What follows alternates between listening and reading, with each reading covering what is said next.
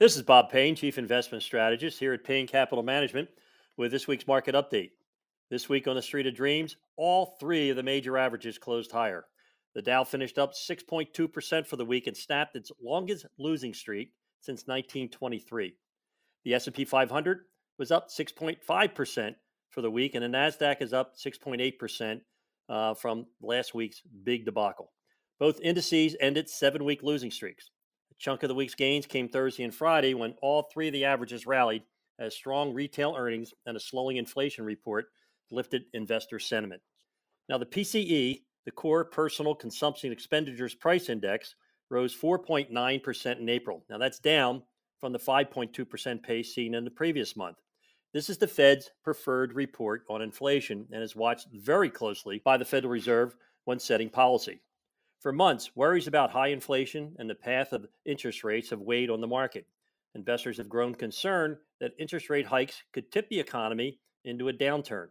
Fears of that worst case scenario appear to evaporate this week as stocks kept rising after the Fed's latest meeting minutes showed the central bank thought they would only need to raise interest rates by a half of 1% at each of the next two meetings.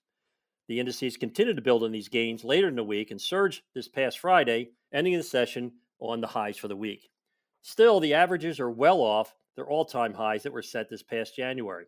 The NASDAQ is still solidly in bear market territory, down 25% from its record high, while the S&P and Dow are still in corrective territory, off 13 and 10%, respectively.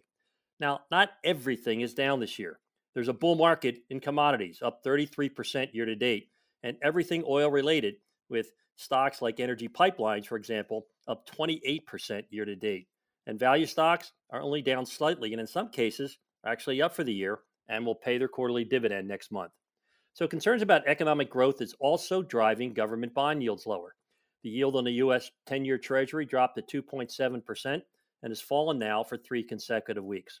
However, few of the fundamental headwinds that have sent stocks falling this year have changed. Federal Reserve is still on course to continue lifting short-term interest rates.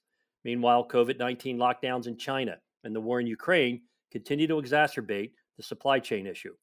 The number one question on the mind of my clients has been, is this the bottom? Well, no one knows. I'm still firmly in the correction camp and believe we are simply in a process of repricing assets to higher interest rates and higher inflation. So take a deep breath. Stocks have spent the past 5 months pricing inflation fears, and expectations are quite low today.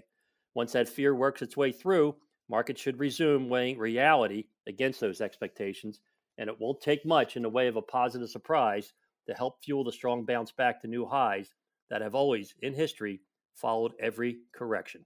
Hey, my son Ryan and we have 70 years of combined industry experience of building low cost, tax efficient, goal based portfolios. For your free evaluation, all you need to do is text or call us at 844 752 6692. That's 844 752 6692, or just simply call 844 PLAN NYC. That's 844 PLAN NYC. Hey, this is Bob Payne. I'm the Chief Investment Strategist here at Payne Capital Management.